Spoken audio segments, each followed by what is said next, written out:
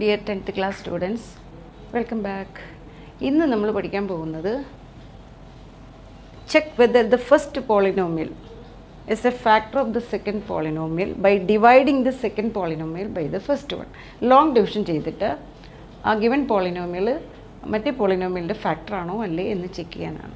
അപ്പോൾ factor ആണെങ്കിൽ reminder 0 വരും. റിമൈൻഡർ 0 അല്ലെങ്കിൽ it is not A factor. ഇത്രയേ ഉള്ളൂ. അപ്പോൾ നമ്മൾ ലോങ് ഡിവിഷൻ ചെയ്യുമ്പോൾ എന്തൊക്കെ ശ്രദ്ധിക്കണം?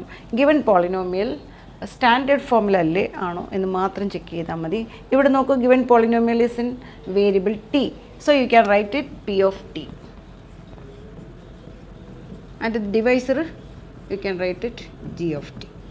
നോക്കൂ, പോളിനോമിയൽ സ്റ്റാൻഡേർഡ് ഫോമിലാണോ അല്ലേ? Degree 4 3 2 1 0, right. ഇനി അതിനെ ചേഞ്ച് ചെയ്യേണ്ട കാര്യമില്ല. നമ്മൾ we can do long division. 2t raised to 4 plus 3t cube minus 2t square minus 9t minus 12 divided by t square minus 3.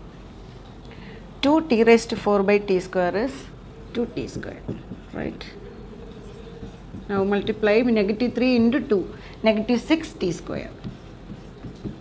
Subtract this one 0, bring down 3t cube, sign matter, add here, plus 6 minus 2, it is plus 4t square, minus 9t minus 12. Again 3t cube by t square is plus 3t, right? Negative 3 into 3t, it is negative 9t. Subtract, this term becomes 0. Now bring down 4t square, this is also 0, negative 12. Now 4t square divided by t square is plus 4.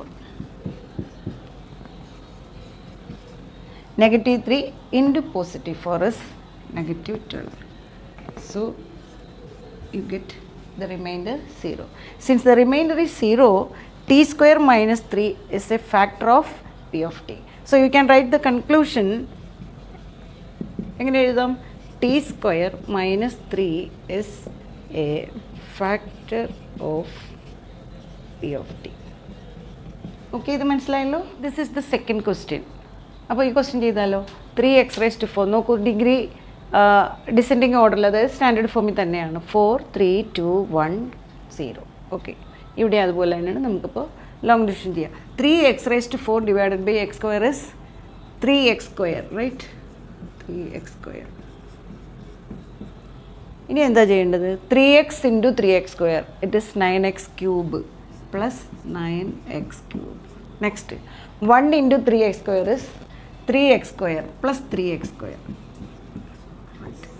Subtract this term 0, this will become minus negative 9 plus 5, it is negative 4x cube. This also become minus negative 7 plus negative 3, it is negative 10x square. Bring down the next term, 2x plus 2.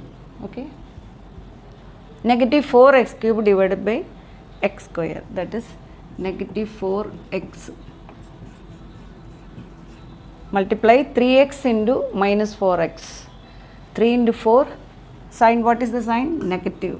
3 into 4 12, 12x square. Again 1 into minus 4x is minus 4x. Subtract, sign matter, plus 12 minus 12, so you get 2x square.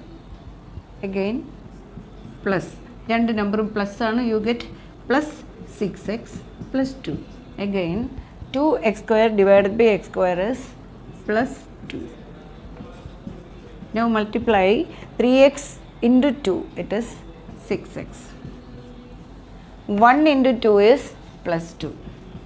See, all the terms are same. So 0 0 0, you get the remainder 0. Now you can write x square plus 3x plus 1 is a factor of p of x. Okay, ഇതിൻ്റെ ഫാക്ടറാണ്. ഇതാണ് അടുത്ത question. x raised to 4 minus 4s cube plus s square plus 3x plus 1. നോക്കൂ, ഇത് standard ഫോമിലാണോ? അല്ല. അപ്പോൾ ഇവിടെ 4 raised to 4ൻ്റെ term ഇല്ല. അപ്പോൾ നമുക്ക് എങ്ങനെ എഴുതാം അതിനെ? x raised to 5, next term plus 0x raised to 4 minus 4x cube plus x square plus 3x plus 1 divided by x cube minus 3x. Okay, now it is okay. Divide x raised to 4 by x cube is, sorry, x raised to 5 by x cube is x square. Multiply do now minus 3x into s square, it is minus 3x cube. അതിൻ്റെ താഴെ എഴുതുക. ഈ term 0 ആയി, ഇത് 0 square ആണ്. അപ്പോൾ ഇത് നമ്മൾ എഴുതി പോകേണ്ട കാര്യമില്ല, because 0 divided by any number 0. Now ഇത് സബ്ട്രാക്ട് ചെയ്യുക, സൈൻ പ്ലസ് ആവുന്നു, മൈനസ് 4ഉം പ്ലസ് 3 ആഡ് ചെയ്യുമ്പോൾ minus 1x cube. Now bring down the next terms. Okay, minus s cube divided by s cube is same number divide ചെയ്താൽ answer is 1. Positive by negative is negative 1. Okay, negative 1 s cube. Minus 3x into minus 1 is plus 3x. Subtract, you get x square here. 3x and 3x cancel I, x square plus 1. Now we can divide. You stop division because the degree of the remainder is less than the degree of the divisor. So you can divide division. But what is the remainder? Is it 0? No, it is not 0. So since the remainder is not 0, we can write x cube minus 3x is not a factor of p of x. This is the conclusion. Okay, right? അപ്പോൾ ഇന്നത്തെ ക്ലാസ്സിൽ പഠിപ്പിച്ച മനസ്സിലായി എന്ന് വിശ്വസിക്കുന്നു. മനസ്സിലായെങ്കിൽ നിങ്ങളുടെ ഫ്രണ്ട്സിനും മറ്റു കുട്ടികൾക്കൊക്കെ ഷെയർ ചെയ്യുക, സബ്സ്ക്രൈബ് ചെയ്യുക. അടുത്ത ക്ലാസ്സിൽ അടുത്ത ടോപ്പിക്കുമായിട്ട് കാണാം. Till then, by.